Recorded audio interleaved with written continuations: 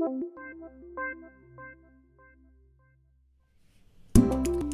this break time app video, we're going to look at two very good apps that can help children grasp an early understanding of algorithms and programming patterns.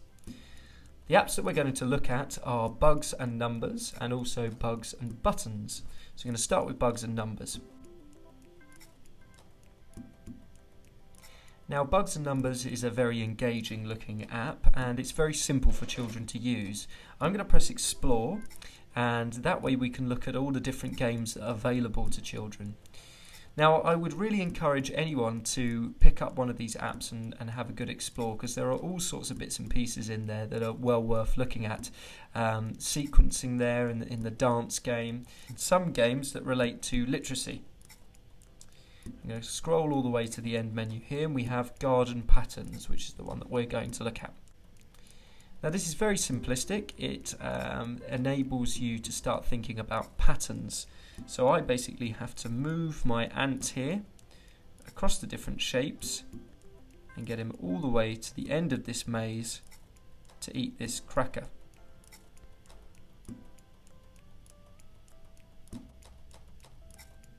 Now, as I go along the levels, the patterns get more complex and there are more shapes introduced, and I have to follow that pattern at the top.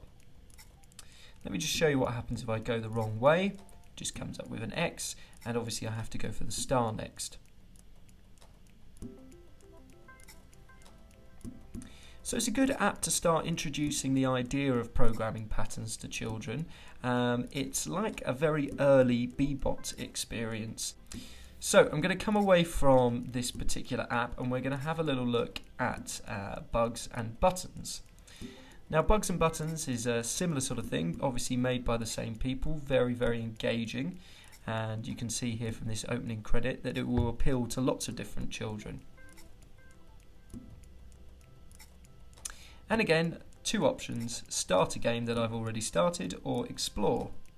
I'm going to go for explore. Now you can see there are all sorts of different options here, but the ones that I think are particularly good are things like patterns to start off with. And again, we have to work out which pattern, which button goes where.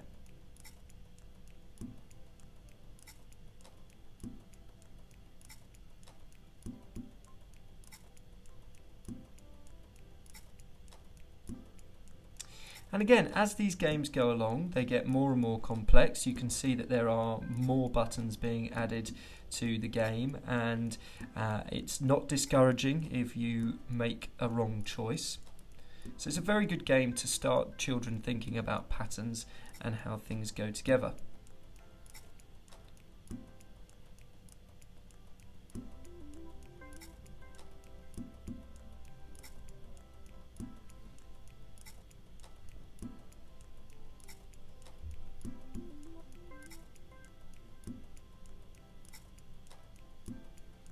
So there we go. As you can see, it's starting to get a little bit more complicated. I've now got 3 buttons making up a pattern rather than 2, and it continues getting more and more complicated as I go. So they're really, really good apps to start getting children thinking about programming patterns and algorithms, because ultimately what they're doing is solving small problems as they're going along and making sure that they're sequencing things in the right order. It's a great app to start discussion, and it's a very good app to start children on their way to programming in the computing curriculum.